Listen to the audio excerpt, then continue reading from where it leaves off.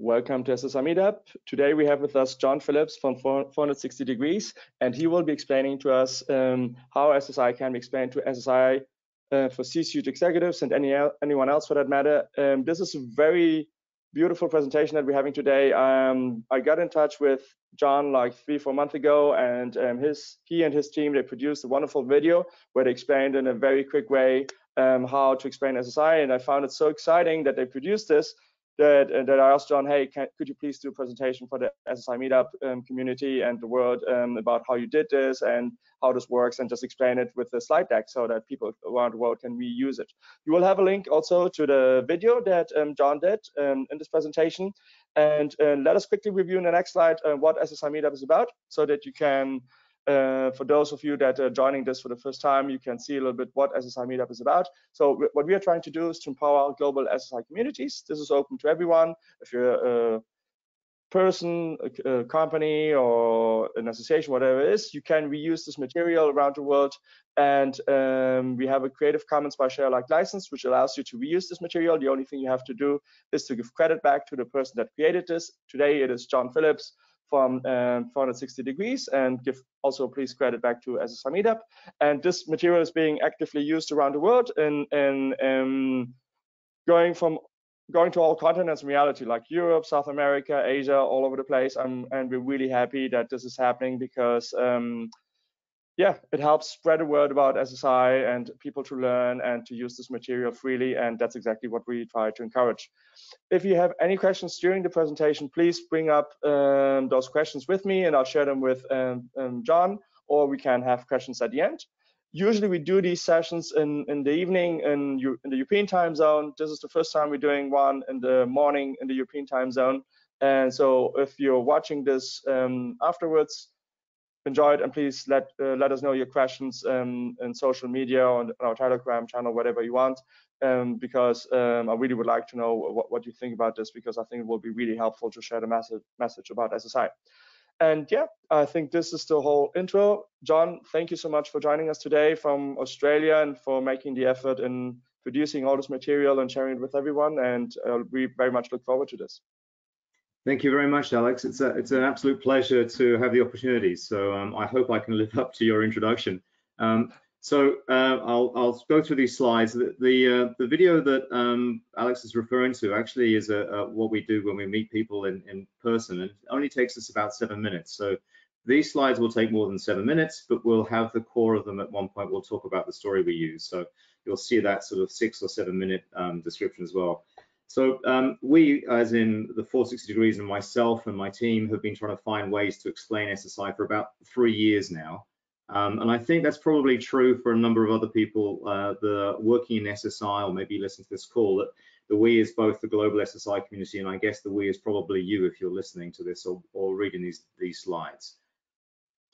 We think we found a better way to explain it quite recently, towards the end of last year. But I'll explain how we got there, the kind of journey we took to find our way to a simpler explanation for SSI, and then also where we think there's still places to navigate and things to find out. And of course, it's a journey. There's a lot more still to discover.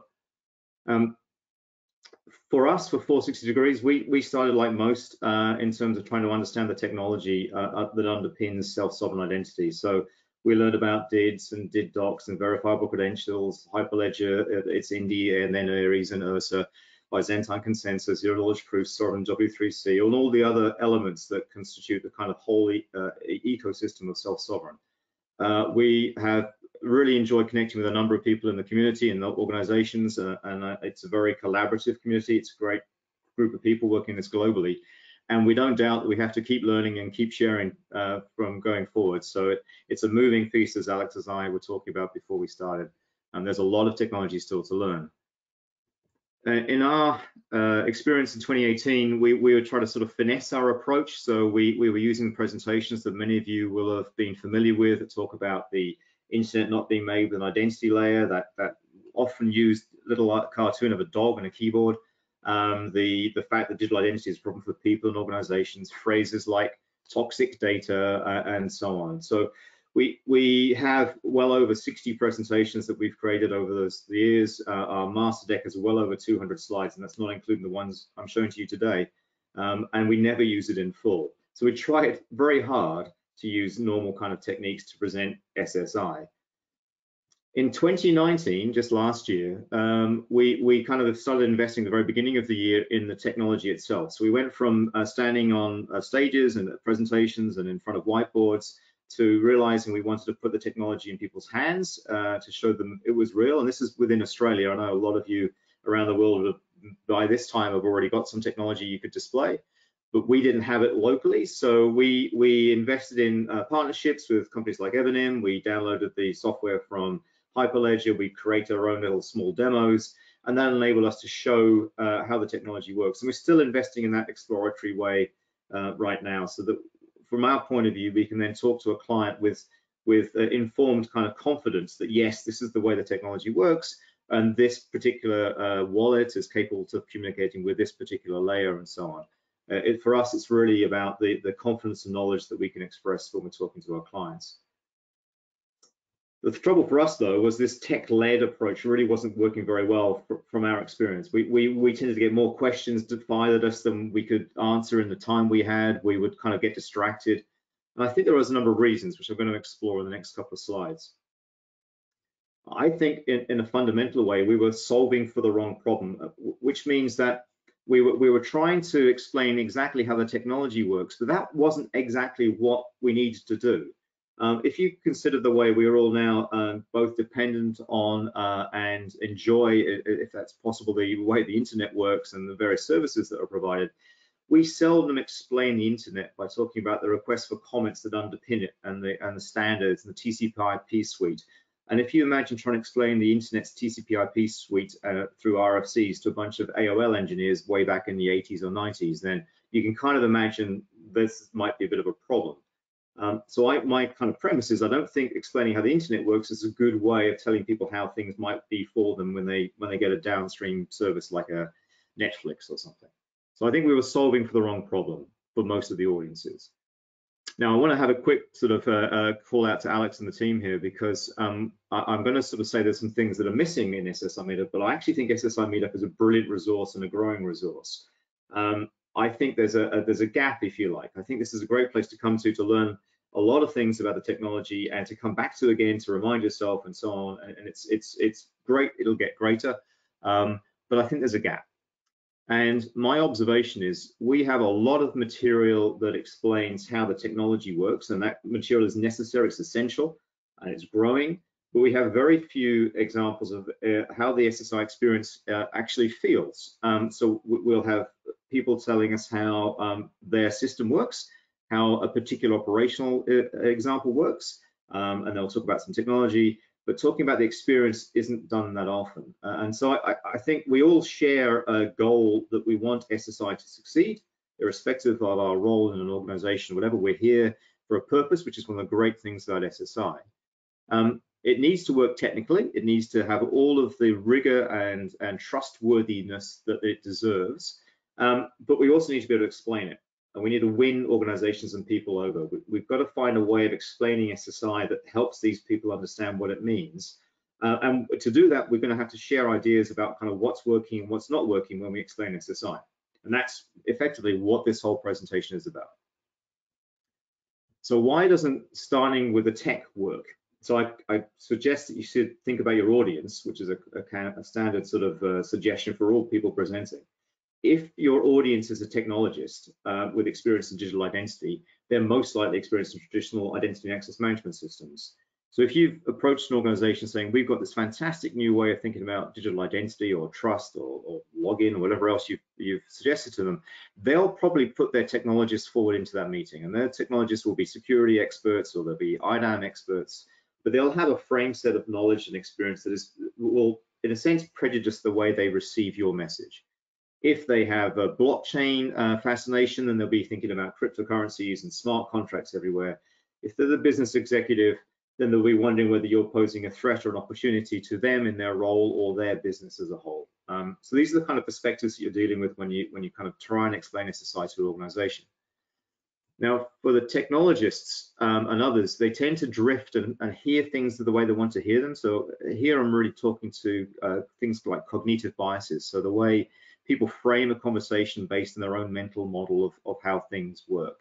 They may use availability bias or a kind of self-fulfilling prophecies about how they hear things. So technologists will see everything through the lenses that they've used the last 10 or 20 years. Blockchain people keep looking for crypto wallets and thinking that we're writing personal identifiable information to a blockchain or we're monetizing personal data. And business people get bored within about 6 seconds. So you've really got to try and grab their attention. If you start with a slide deck, and there is a smile on my face as I'm saying this because I'm running through a slide deck for tonight, the problem with them is that they are like a rail game in an online gaming system. You have no choice but to follow this path, and you start on this path and you finish on this path. So it's a risky proposition to use a deck, and if you start with a deck, you really need to have room, if you can, to wiggle around. But so starting with a presentation for me doesn't kind of work. It doesn't engage the audience. So we needed to find a way to engage people. And heaven forbid you try to explain those three so important words of self, sovereign, and identity. If you start with that at the beginning of your presentation, you probably won't finish. I really enjoyed, and I enjoyed the thinking that Phillips, Sheldrake, and others sort of provide us on the meaning of these words and how we should think about them and extensibility of these things. I also know I can get easily distracted by these considerations. So I'm following the path that says when we talk about SSI in front of organizations we want to convince to use SSI, we need to talk about the use of it for the good of all, as opposed to the meaning of the words self and sovereign and identity. From our perspective, we saw all of these issues as a need to humanize the conversation, to sort of simplify and demystify. So we were finding that we were getting derailed before we could get far into the discussion. We needed to get a common understanding with people. We were finding, certainly towards the end of 2019, that some people we would meet would say they already know about SSI. Of course, you were never sure when you start the conversation just how much they did know or what their interpretation of SSI was. So we wanted to present a kind of way of getting to a clean and simple SSI and away from any risk of what we might call, or others are calling SSI washing, where something that isn't SSI is being claimed as SSI. So in 2019, we did two things in parallel. We went into some external research. I'm lucky to have a connection to a lot of the academic community in Australia through the work I've done, and so we explored those connections. We wanted to see how the students and academics of those universities could help us. And we kind of did our own internal workshops. We did our own retrospective and thought about what was working and what wasn't working. With the universities, we explored projects with students, and those were, in Australia, they're called capstone projects. That's a final year undergraduate degree, may have a major program of work that lasts for the whole semester or trimester, so say 10 or 12 weeks. That project is typically a group project, and the students are given a challenge that they are meant to be more or less self-directed in solving. And we gave two universities and two groups of students the challenge of understanding and explaining and working with SSI. One group was a cybersecurity group of students, and the other was a set of UX design students. We learned lots from the experience of doing that during last year. We also co-invested and are still working with Swinburne University in their Smart Cities group with an area that's called Digital Wallets and Smart Cities. And that's actually, I think, going to be really important. It came out of a conversation we were having with that university that says that smart cities, as they are currently implemented, are too often a kind of nest of sensors that are trying to watch people and hear people and sense the temperature of people and count people and do the stuff that's treating people as if they were kind of ants in an ant's nest. And the kind of algorithms and the computers on top decide that there's too many people queuing for a pedestrian crossing, so they make the lights go green. And our phrasing, which is deliberately colorful, we describe this as being a digital deity or a digital god. And our argument to Swinburne was we should try to recover a bit of the quality in the way smart cities work, as opposed to the inequality that they risk going down. That led to this this investigation we're doing with them, which is this looking at smart cities and what a digital wallet might mean. I'm speaking to you from Melbourne at the moment, Melbourne in Australia. So we coined the idea of a Melbourne wallet, and that's what we're exploring. We've had now 2 workshops with groups of people from the general public and a number of interviews being done by Swinburne. And I'm really looking forward to the kind of academic research they come out with and the work we can do with that. I think it's going to be quite exciting. The university capstone projects, I think the one that I'm very happy to share, probably offline with Connect, is around the Swinburne University's design students. They came up with some brilliant ways of looking at how SSI can be explained. And the smart cities, we are still learning so much from that. What I can say of that is that my colleague Joe, and friend Joe Spencer, and I learned so much by sitting in on those workshops that we live in a bubble with the people who are focused on digital identity. We believe that it's all known, that people are kind of walk around thinking about it the whole time. Well, they don't. Very few people understand what a digital wallet really is, or indeed what happens when they use things online and they use identity online. So we have to kind of reset our thinking about how we would explain to the general public what SSI might mean for them. So that's one of the first key learnings, and there'll be many more coming out of that program. But today, I want to focus on the story that got Alex's attention. And that really came out of the second or third visit we had with the Swinburne University students, where we were trying to explain SSI to them in a way that was appropriate and simple enough. So we played with some concepts that we had in our office. So we, my team and I, and others at 460 are fans of human-centered design and done some work in that area, innovation, and a thing that Google Ventures produced called Sprint, which you can look up online. It's a published method that they use. And we looked in our craft drawer and the stationery cupboard, and we came up with a bunch of figures and characters and pipe cleaners and other things. And we wrote a simple story. Now, I use the word story deliberately, and it's not to make it sort of demeaning or kind of childlike, if you like.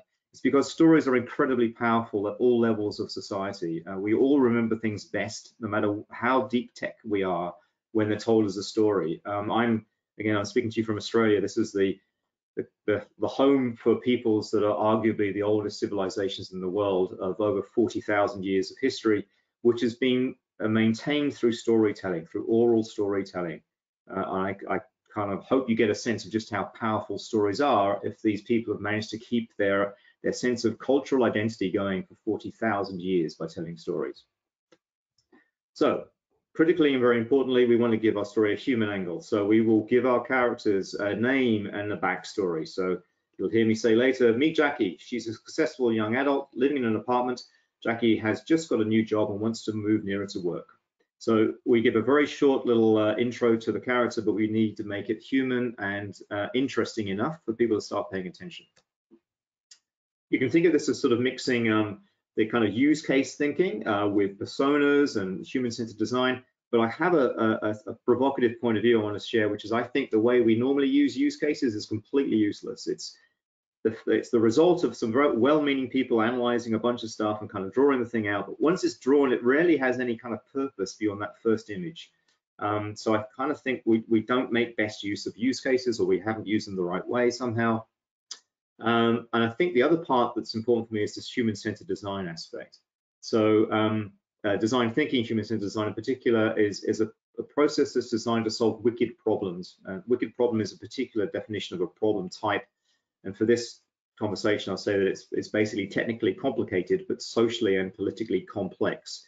And by using these words, I'm making them particularly important there.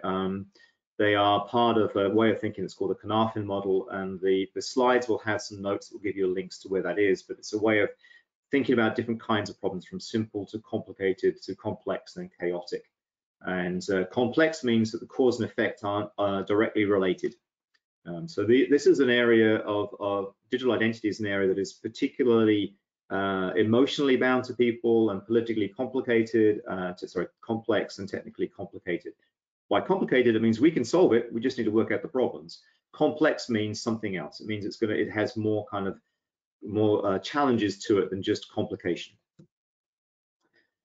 The other thing about the way we'll tell the story is it's a bit like a business story. That's actually a thing that people will pay to be taught. There's a great company in Australia called Anecdote that does this kind of stuff. That's a lot of people in 460. And they will tell you that there is a very simple structure to most stories. This used to be the case, then this happened, So we're doing this so we can achieve this. And that's the way they would coach a business story to be told. And that's a little similar to the way we take on this story about Jackie. If you're a consultant, and I confess I am or have been, you also are familiar with this idea of situation, complication, resolution, often thought of also as the Minto pyramid. We're using something like that, but we're actually kind of reverting it a little, change the order a bit. So we go situation, resolution, complication, and we put the complication last, and you'll see why when we get to it. Now, I'm kind of doing this as if I'm doing the real thing. And at this point, I would normally ask permission to tell the story because we've sat down at a meeting with a bunch of executives. Their time is very busy. We're about to bring out some things that, as you see them, will look quite potentially amusing, I suppose. But we don't want to belittle the conversation. We want to give it its due importance. So we asked their permission to tell a story that will take about 7 minutes. And we'll explain SSI in a way that will get us all on the same page and that hopefully will allow us to have a very sort of valuable conversation going forward. And we can, of course, after that, describe how the technology works, discuss the business models and any technical questions. So we then ask their permission, is that okay?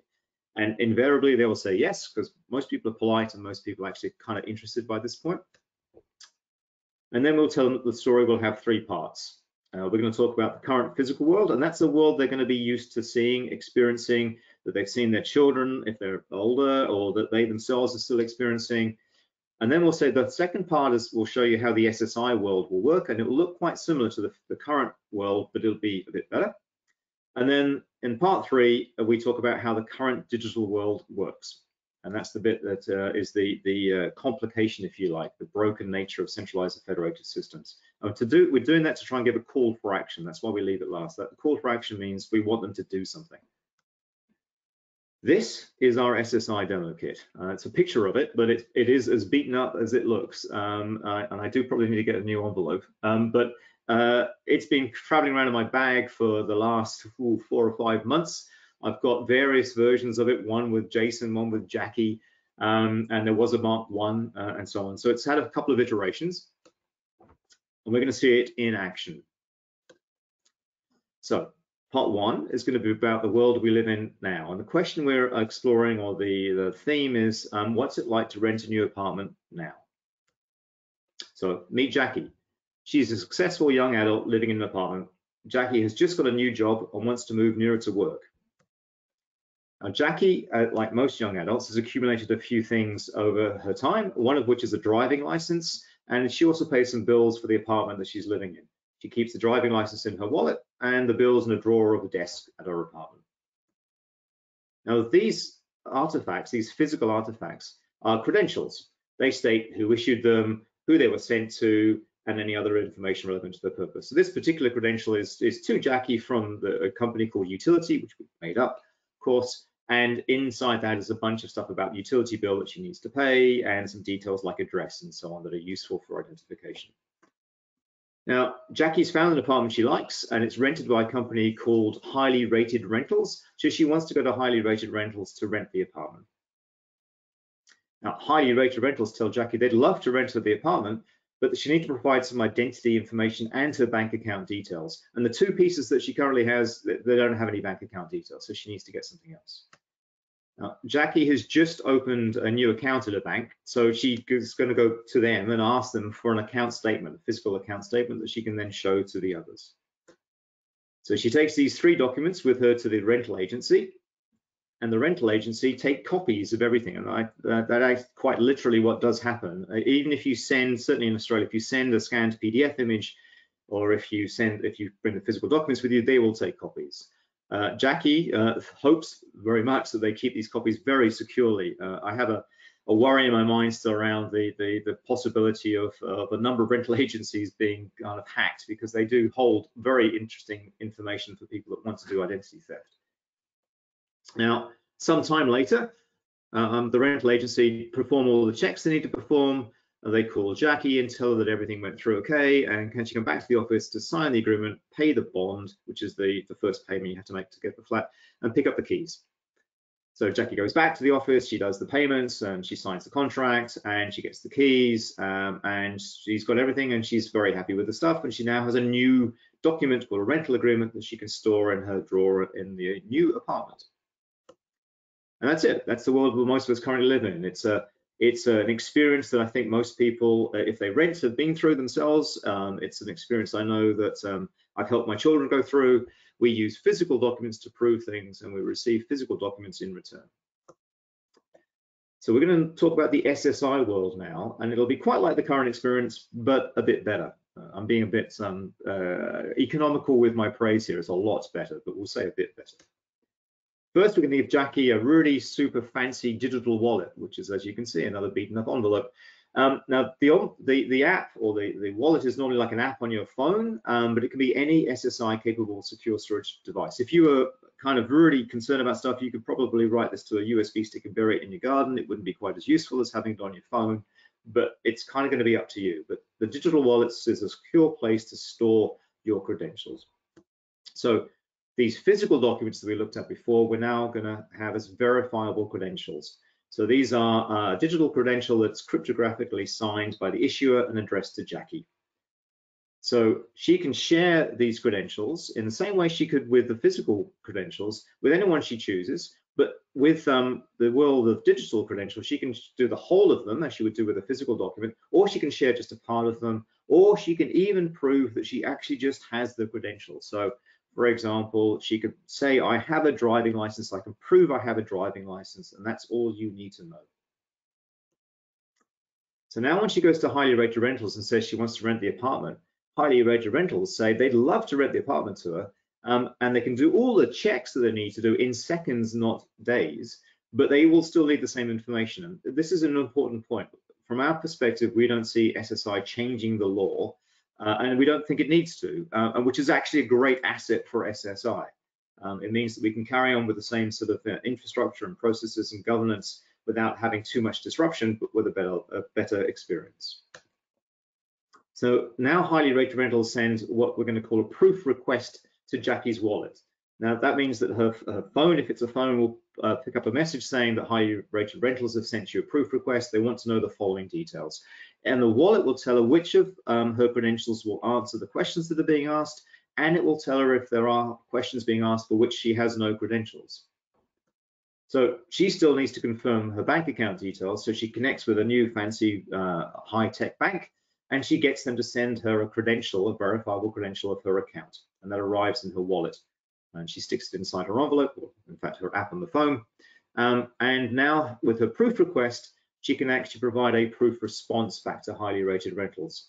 And the proof response is a cryptographically signed document sent by Jackie back to highly rated rentals, contains the 3 things they asked about. So for each of the credentials that Jackie has shared back to highly rated rentals, they can do 4 checks. They can find out who issued the credential. Was it a known and trusted issuer, a company that they know, or they can find on a list? Was it issued to Jackie? So is it hers to give? Did she borrow her brother's phone? Has she done something that it wasn't actually hers and now she's showing it to them? Has she changed it in any way? Has she given herself more or less money in her bank account for whatever reasons, or changed some other details? And has it been revoked? Now, the revocation in this instance might not be quite so important, but say if you were doing something like hiring a car, then obviously it might be important to know whether your driving license has been revoked. Now, they do these checks by checking the signatures of the issuing authority and any revocation list they publish. Now, I'll flip into not telling the story. You can see the ledger that we use is actually a bunch of what we call lollipop sticks, and we've written the names of the issuing authorities on the lollipop sticks, and we bring these out at this point in the story in front of the audience to say this is the ledger, and this is, or rather the secure storage, and this is where the verifying highly rated rentals can find the documents that they need to find to prove who issued this and test it, whether it's been revoked and so on. Now they can do all that without asking the issuing authority directly. And that's important because if you were to ask directly, you would be, in a sense, breaching privacy between yourself with Jackie. So on these, on the ledger, on this trusted secure storage is these public signatures and any other information as the audience here will know things like verifiable credential definitions and revocation lists. There are already 32 different places that you can store the trusted sort of public keys, or DID docs as we would use the words. And that number will no doubt grow. So it means you could store these signatures on things like, if you choose to, a Bitcoin or Ethereum, but more likely perhaps a sovereign or IPFS or other methods, of which there are many for DIDs. Now, the verifiable credential includes a pointer to the public information. So when that's the thing that allows highly rated rentals to look up the information. Now, the issuers have a choice over where they store things. That we don't need all issuers to store things in all the same places. They can store them where they choose to store them. The key thing is that it has to be a trustworthy location, and that the verifying party can find it. And those are the two very important things. So highly rated rentals do all these checks. They do them in seconds, and they are able to offer Jackie a rental agreement, which arrives on her wallet as a new credential being offered by highly rated rentals. And she can choose to accept this or not accept it. Now, she chooses to accept the offer. That means that the rental agreement goes into her wallet with all the other communications she's had with highly rated rentals. And it means that highly rated rentals get a confirmation that Jackie has accepted the offer. So if it were possible within the legal framework, we could now say that the contract has been agreed. It might be that for whatever legacy regions, they might need something like a wet signature still, but basically it is now a guarantee, if you like, that Jackie has accepted the agreement from highly rated rentals.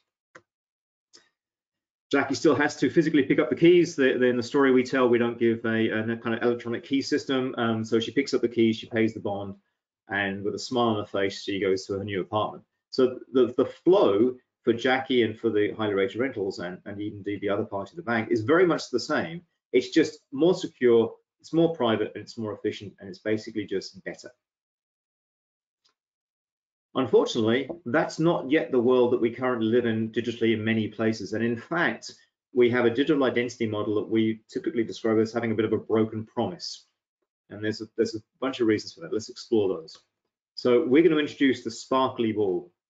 We normally have this inside our bag, and we bring it out on the table and sort of open our fist out and let it drop onto the table. Always a bit of a sort of surprise factor. The sparkly ball was something we found in the craft drawer that we were using, and it's a prop, if you like, for us for current digital identity systems. It's stuck, but its sparkles aren't sticking very well. So I tend to find my bag is full of sparkles, and we leave a legacy wherever we go with this stuff. Now, when we describe a sparkly ball in Australia, we describe it as an identity system or login system, such as login with Facebook or Google, or the identity systems of Apple ID, AusPost Digital ID, MyGov ID. Those last two are kind of Australian special versions. So it's an identity system or a login system. It's our euphemism for centralized identity and federated identity systems. Now, for each of these systems, we would propose a common denominator, if you like, is that each of them allocates you with an identity. And I use those words very importantly, allocation. So they give you an identity that you can then use to authenticate yourself to other organizations in the network that recognizes the sparkly ball. So let's go back to Jackie. So Jackie tells a lot of stuff about herself to the sparkly ball, and the sparkly ball gives Jackie an identifier. When Jackie uses the identifier with a bank, the bank asks the sparkly ball to authenticate it. So if Jackie was using, so let's say, an Apple ID, and the bank says you can log in with Apple, she offers her Apple ID, and the bank now needs to check this Apple ID, and they have to check with Apple. So the sparkly ball learns that Jackie is talking to the bank at a date and time. When Jackie uses the same identifier with highly rated rentals, they also ask the sparkly ball to authenticate it, and the sparkly ball learns that Jackie is talking to highly rated rentals. In fact, every time Jackie uses the identifier, the sparkly ball knows. Now, some sparkly balls go to a considerable effort to try not to notice and to forget what they learn. For example, Apple has a promise in their white paper that they will forget this sort of data after 30 days. And you can see it on page 6 of the white paper. Some blind themselves kind of digitally, covering their digital eyes and ears. Others don't. And in fact, quite a few others don't. And they use the data they gain about you for their own reasons, most of which aren't necessarily very good, but they're often very commercial. So with good or bad intentions, the architecture of the sparkly ball means that they're always in the loop, kind of whether they want to be or not. It's just a side effect of the architecture. So we don't like sparkly balls. And that's the end of the little Jackie story that we tell. So at this point, we're typically having a pretty live conversation with some people where they've often started picking up the bits and pieces and started asking other questions with lollipop sticks, but the demo is effectively ended. And we normally will now offer to run the software that we have that's available, and then we'll start to explore their technical and business questions. Interestingly, quite often, they're less now concerned about the software. People expect the software to work. You wouldn't offer to run it if it doesn't. So they become less interested in the software and more interested in talking about other things that actually are of importance to them as a business or as an organization. And that's really powerful. That's one of the key kind of benefits we're getting from using this sort of way of talking rather than using the tech-led approach that we're using before. So you can find the links on this deck when it's published by Alex on the SSI meetup. The original link to the post I gave on LinkedIn, which contained the video, is the first link. We've actually done a slightly better recording. The first one was done just for internal purposes only by one iPhone or something. We did one with sophisticated with 2 cameras. It's still very, very homely, very simple. And we've even built things like cartoon versions. And very, very excitingly, Jack, Joe, and I, who are the team for SSI at 460, did a human-sized version at a meetup where we got people to stand up and be Jackie and the rental agent and the bank and wear placards around their necks and hand stuff over and so on. And so we actually kind of role played it at a physical level. And I think that's actually a very interesting way to do it for large groups because they can't see these small little figures that we use. We put them on the desk. The other thing we're doing is I've just done one story about Jackie. There are many stories we can write about Jackie. We could give Jackie the challenge of I don't know, buying a new car, traveling through passport control, doing other things that are kind of challenging or life worthy, or even doing a simple thing like going to a university and enrolling in a university. Not that that's necessarily so simple, but we can use this sort of way of talking about SSI for all the other things that Jackie might do. We continue to look for new ways to support the adoption of SSI as a team as 460 degrees. So we're still sponsoring research with the universities on the research we're doing in Swinburne. We're looking at other types of research as well, and we're looking to do more capstone projects. Joe and I are proud to be co-chairs of the Sovereign Guardianship Working Group, which is looking at another problem, if you like, that needs to be resolved at a very human way for all of us. We are very active in explaining SSI to government and industry bodies, both locally and further afield. And we are actually about promoting the commercial trial adoption of SSI. We're not actually a charity. We do need to make money, and we do work with commercial organizations. Now, we are very much still learning a bunch of stuff. And it's a call out to you and anybody that's looking at this deck or listening to this video, is that we really would like to connect. We'd love to hear what's working with you or not working with you. We want to learn more. And at the very end of the deck, you'll see a whole list of the contact details for every one of the team. And I'd encourage you to reach out. Now, finally, Alex gave me a challenge, not a challenge actually. He asked me to give a list of books that I've read that would help me understand or helped me understand identity better. And I thought about this for a while today, and I thought everything I've read almost is about identity, not deliberately, but with hindsight. Every story you read is about identity in some way or another. So this is, and I'm an avid reader, so this is a condensed list, believe it or not, of some of the things I've read and some of the more recent ones. Just a couple of highlights. The things that are on my screen, at least in bright pink, the Rachel Botsman book, Who Can You Trust? And the Shoshana Zuboff book, The Age of Surveillance Capitalism, are two of the call outs I typically make at a conference or a panel discussion or whatever, as sort of books that will shape your thinking. And I normally use these as examples for commercial organizations to be aware of what I would suggest is a kind of a growing wave of resentment by the general public about what's happening with data about themselves and the risks that therefore organizations that misappropriate data face. And the others are all of various interesting kind of points. I guess the funniest one on the list is probably the Ben Elton identity crisis. The most powerful one, if you're listening to podcasts, will be the work of Kwame Anthony Appiah. And you can digest that quite easily in 4 bite-sized chunks on the Reef Lectures podcasts, and there's a link that you'll see in the deck for that. And there's a bunch of other things that obviously I love reading. So that's it. This is the team. We are genuinely driven passionately about SSI. We consider ourselves to be students and evangelists and enablers. We won't lose that student moniker. We understand that we will always need to learn. We generally think it's a better model for privacy, security, and trust for people, organizations, and things. And we know it's disruptive, but if we think it's a powerful good. So that's us. We love to be a catalyst for that powerful good. That's wonderful, John. Thank you so much. This was really good. I have a question coming in here from Peter. He's asking, what is your business model and how do you provide services to companies in Australia?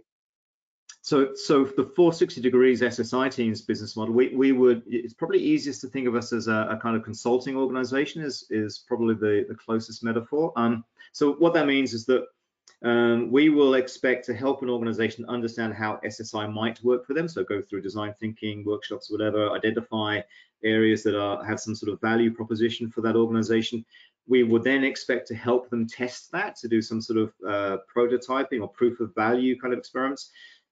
Assuming that those realize a genuine opportunity for commercial gain and operation, at that point we'll need to start working with the kind of companies that are building out platforms within the SSI community, because we're not at the moment intending to be a platform provider, and the companies, the organizations we work with will need to look for 24/7 support and a high availability and so on. So at that point, we'll need to start working into the community in terms of enabling them to partner up with the organizations we face. But so we provide the consulting expertise. So we'll typically do engagements that help people achieve certain outcomes. Okay, and a question from Philip. He's asking, what other stories are you planning to develop, or is this the only story that you have right now? Well, it's the most frequently told story we have right now, and I kind of I can't think of how many times I've told this Jackie story, but we do have others, and I think it's important that we do. So what we do now is we consider for each of the meetings we're facing with the clients, and there are many different kinds of organizations we're talking to, what story would make sense for them. Now, if we have the time, we'll actually write out the new deck of cards, if you like, that go with that story.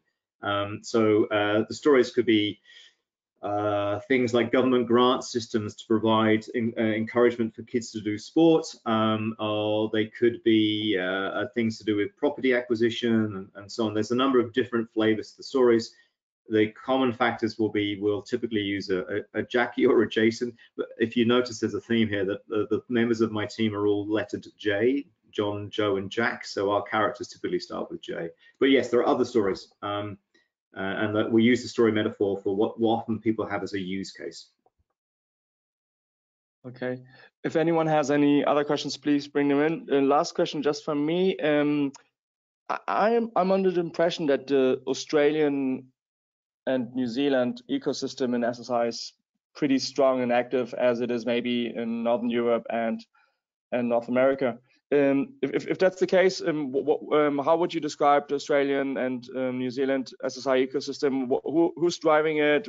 Which people and companies are participating? Who are making the most noise to push this forward? I mean, together with you, obviously. Well, yes, we're certainly pushing. I think Australia and New Zealand are both, they're very close to each other in a sense geographically. Nothing is that close to either. We're a long way from many people, but the closest local communities, and yet there are quite subtle differences between the two countries. I would actually suggest that New Zealand is more flexible and responsive than Australia. That you could argue that's because of kind of momentum, the numbers of people living in each country. There's, I won't give the exact numbers. Let's say it's 5 million in New Zealand, and it's 25 million in Australia. So that sort of gives more momentum and inertia to the Australian system, and more potential flexibility to the New Zealand system. So they're somewhat different in terms of who the movers and shakers are. We're very pleased to be working with Matter in New Zealand, who are doing a lot of work. And if you've been to the Internet Identity workshops and others, you'll have seen them present there. And they're a great sort of new company doing a lot of work on the sort of technology and platform side of things. And we're working with them more on the kind of explaining side of things. I think in terms of SSI in Australia, it is a rapidly increasing kind of discussion space, but we do face some interesting implementations that have already happened. So I mentioned a DTA TDIF, the MyGov ID. There's also this thing, the Australian Payments Network Trust ID. So there are frameworks that are being proposed that have a more kind of legacy kind of structure based on OpenID Connect and so on. For which we need to find a roadmap forwards that we would love to be SSI. So there's work to do here. It isn't sort of It isn't easier than anywhere else. I'm sure everybody else has their own challenges, but you know, we're very pleased to be working here. Thank you. Just one question that came in from Sebastian too. He's asking, pushback from companies whose business models rely on holding on to personal data will be immense. How can we start to tackle this issue? That's a great question, Sebastian. I guess there's two ways we can think about this. One is, don't work with companies with whom you disagree. I mean, in a sense, you could take that purist view. We may not be able to afford to do so. But I think the other is to help them understand that unless they are in the business of what we might call the surveillance economy, in other words, making money out of knowing things about people that perhaps those people don't know you know, if their business model is a kind of more equitable kind of, we know stuff about you so we can help you do things, then it's entirely plausible for them to provide the data back to the customer. So one of the stories we normally tell banks here in Australia, and I'm sure it's true for most financial institutions, is that they have been running a thing that's called the Single Customer View project. And that project it's called perhaps different words, but Single Customer View it's the outcome it seeks to achieve for maybe the last 16 or 20 years. And the size of banks here in Australia means that that project has been costing them between, say, $2 and $4 million a year for the last 16 to 20 years. It hasn't finished and it won't ever finish. That project is trying to scrape the data across all these different sort of product silos to identify the same individual across all these silos to now know what it is that this particular person is doing with the bank. And that's not for an AML, a CTF kind of anti-money laundering, counter-terrorism financing issue. That's so they can provide a better service or more products or whatever to that customer. Our argument to them is that you could take all that data, those product informations, provide them back to the customer as a self-sovereign model, and then ask the customer themselves to give you the single customer view. So the data you carry could be in it both toxic, in it's a risk because you can be hacked or a target for hackers, and it can be costly for you to process and to manage. And why don't you, in a sense, give it back to the customer and ask them to have a more equitable relationship with you, where you can be sure that the data they give you is accurate for them. So their address is their address, the telephone number is their telephone number, their current email, if you're going to use email, is their email address. So we would typically argue that there are reasons why you might want to divest yourself of this data. But if they are, in a sense, purely driven by the kind of surveillance economy, then I don't know that SSI is going to be something that's attractive to them. Thank you so much. Last question from, and there's another one coming in from Michael, so let's give priority to Michael. What is backup recoverability of SSI? Well, that's probably one of the things that's better that can be reasonably well argued in the technology sort of discussions. So one of the obvious realizations when you start thinking about giving somebody something of value, a digital credential inside a wallet that's on a device like a phone, is that we will lose our phones. We will drop them in places that we shouldn't drop them. Things will happen. This is the human condition. So immediately that you consider the need for a digital verifiable credential, you need to think about backups, you need to think about key recovery, and you need to think about these other aspects. And the area that is addressing a number of those is the Decentralized Key Management Standard, DKMS, which if you look at one of the earlier meetups, you'll find references to. I think it was a Drummond Reed presentation. But it also demands, of course, that you have agent services or agency sort of services providing you support so that you can, in fact, back up your wallet. And recover your wallet across a number of devices and do things like revoke a device. If I were to leave my phone in an Uber, I need to be able to revoke my phone on the off chance that somebody can open it, and so that it doesn't allow them access to anything else. So these are very important considerations. They are very much in terms of at the forefront of thinking in the SSI community, and there are some standards that you can look to as to how they're being achieved. Thank you. And last question from me, unless another question comes in. You mentioned some of the things that the questions and discussions that come up in a positive sense about software architecture and so on. When you have these presentations, what are the common resistance points or critiques that you see that you receive as feedback, even when you do this like very insightful short demo about how this can change everything? I mean, where do you see the resistance points for the time being? I think what happens for us is that you have people that still have a lingering expectation. Maybe they've been exposed to earlier thinking around the way blockchain might work. So they think that you're going to be writing data to the blockchain. So they think you're going to be writing a transactional information to a blockchain. And we have to be kind of cautious that those prior existing kind of expectations don't persist without our knowing. You kind of have to explore them. So things like, but what gets written to the blockchain? Other things that we typically find we start talking to are, well, how am I going to make money out of this? At which point we can start talking to the idea of the premium credential, and that's why everybody should be quite excited about the token launch that's being tested right now with Sovereign. So that the kind of things that end up being resistance, we try to uncover as much as we can, because you don't want them to be a surprise later. And for each of them, we'll then try and respond to it. One of the techniques we're using that's working very well for us, though, is that a 1 hour conversation isn't long enough to go through much depth. So we will typically offer to, in a sense, take their wicked problems, take their challenges, if you like, and consider them kind of offline and get back to them as to how we think SSI might solve them. And that gives us a time, if you like, to consider the way we might approach a particular problem they're asking about. And it gives, in a sense, some value back to them in addition to the 1 hour meeting that we'll have had. And that's certainly a tactic that we're using quite consistently now to kind of flush out any remaining issues and questions that they have.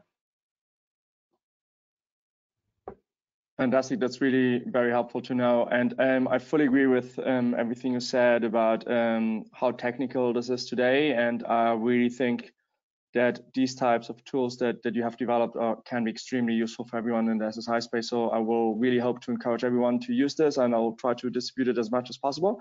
Any final thoughts from you, John, about what you would like to share or say? It's been a pleasure, Alex. I hope some of the kind of engagement process came through on the talk. It does feel odd to be doing this without actually sitting in front of people and holding these physical artifacts. I'd encourage everybody to kind of give this approach a go. Don't be shy about it. It may feel a bit strange at first, but we've brought these particular things out in cafes and boardrooms of quite prestigious organizations, and it's worked every time. So it's worth practicing, exploring, write your own cards, give it a go. But it's a good approach. So hopefully some of that energy has come through in the talk. So I hope that's been okay. It has been, absolutely. I mean, I really liked it a lot, and I agree so much with everything you said, and especially I learned a lot. So thank you so much. For everyone, this will be coming out in the next 2 hours, and I'll be sharing the link with everyone. And thank you so much, John, for sharing it.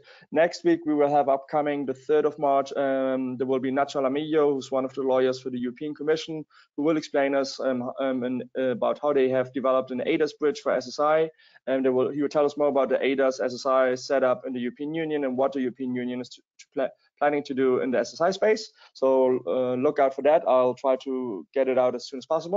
And then we also having a session maybe the week after, where we will be presenting the Ibero-American Decentralized Digital Identity Report that we've developed as part of SSI, the Ibero-American Blockchain Alliance, and Blockchain Spain, where I've been leading that team in producing that report. And we also hope to produce more similar reports in different regions of the world for this. So check that out. You just need to go to ssimeetup.org/Ibero-American Identity. And yeah, and Carlos, thank you so much for joining us today. Carlos just saying thank you, John, for the great presentation. And if you want to find out about all this, please just join our centralized social media channels, which is really ironic, but yeah, go to LinkedIn, Facebook, Twitter, or Telegram, which is where we distribute and let everyone know about the stuff, or join our newsletter where we inform about all the upcoming meetups. And thank you so much, everyone, for joining us. And John, it was a real pleasure, and I really enjoyed this a lot. Thank you.